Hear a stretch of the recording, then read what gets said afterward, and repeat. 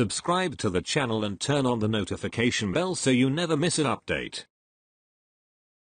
Hello friends, welcome back to another video. In this video today I'm gonna show you how to remove the viruses on your Android Google Chrome browser. You might have come across many viruses on your Android Google Chrome browser.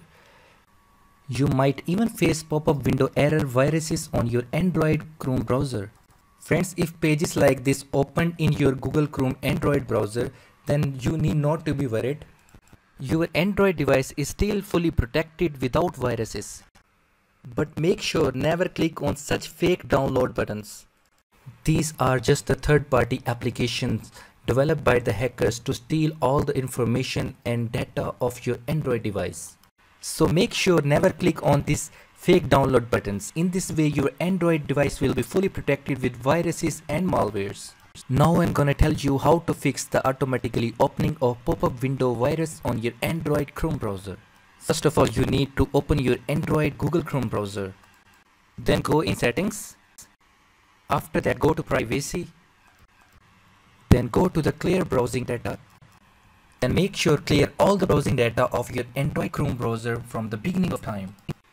Make sure all data must be cleaned. Then it will show you clear browsing data. Then go in advanced. Then make sure also clean all the browsing data from the beginning of time.